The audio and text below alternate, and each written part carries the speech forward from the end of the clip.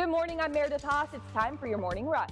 Breaking overnight, an American soldier who spent months detained in North Korea is back in the U.S. This is new video showing U.S. Army Private Travis King getting off the plane in San Antonio around 12:30 this morning. Back in July, the 23-year-old was released from a South Korean prison, where he served time for assault. He then bolted into North Korea while on tour. North Korean officials say they found King guilty of illegally intruding and expelled him. U.S. officials say North Korea got nothing in return for King's release. A government shutdown looms, the deadline to reach a deal just 3 days away. And while the two chambers go back and forth, there are real people being impacted. And this time around, it's military families that are at risk of losing out on their paychecks in just a couple of days. Coming up on the Today Show, we'll introduce you to some of those families directly impacted and tell you how they plan to cope with what could be a government shutdown. And a border battle. With more troops arriving in Texas to help with the surge of migrants, Governor Abbott has a new plan. And he spoke out about it in New York, where he's been busing migrants out of town by the thousands. New York City Mayor Eric Adams is fed up, calling Abbott a madman.